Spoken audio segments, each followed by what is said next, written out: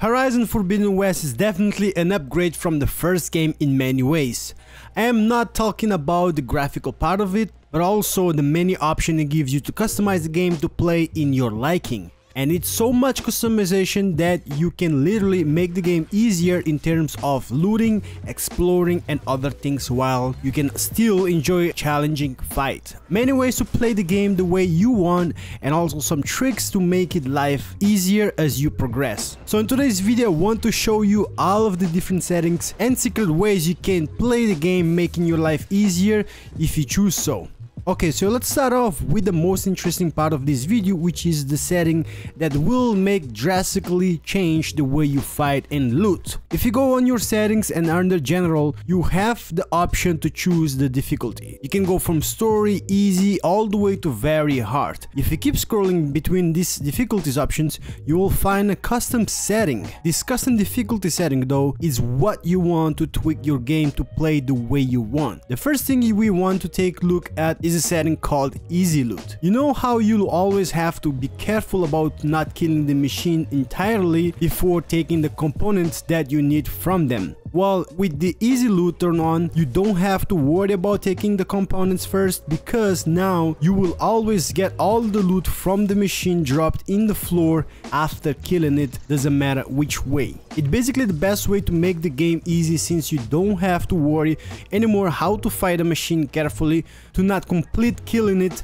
before you get the loot. In my case, I think it makes the game way too easy for my liking, but I can totally understand situations when you want this turned on, or maybe you just want to enjoy the game in a not grindy way, so this will definitely help you out. Speaking of helping you out, we know the best way to aim is by using concentration. So on the general settings, right after easy loot toggle, we have concentration duration also as a toggle. You can change this from default to long or longer. By putting this setting on longer, you can almost make the concentration time feel like it's doubled from what you currently have. When I tried this setting out, I was blown away of how much more time of concentration I had, allowing me to take more time to aim and shoot the enemies, taking them down a lot easier. So if you like slowing time with your bow, make sure you take a look at this setting. Still on the same window of settings, under general there is also a toggle for auto heal. Now healing obviously is a huge part of the fight, especially if you are taking many hits. With auto heal toggle turned on, the game will automatically heal for you when you get under 50% total health, assuming you have enough berries. But just keep in mind, there is a slight delay for that healing to activate.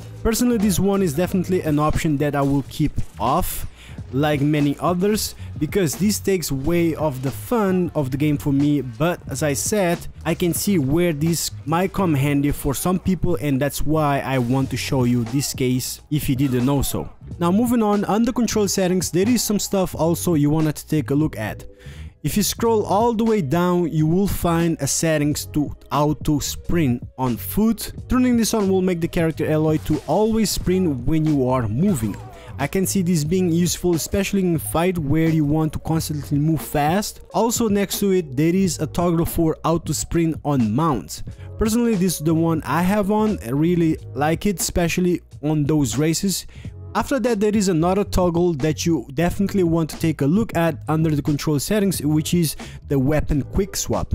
This allows you to quick swap between two last used weapons with just a press of L1 instead of bringing a weapon wheel and switching between them.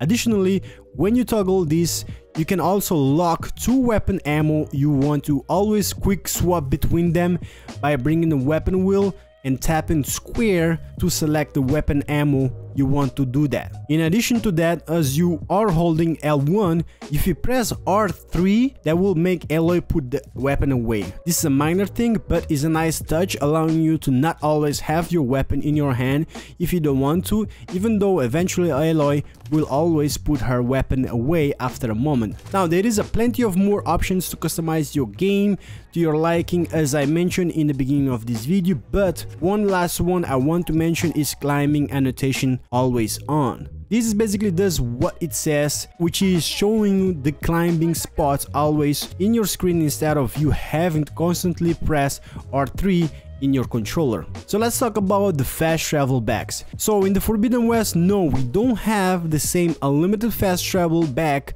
the golden one that we had in Zero Dawn, but instead we have a different approach. It's still unlimited and free, but you have to do it from the campfire instead.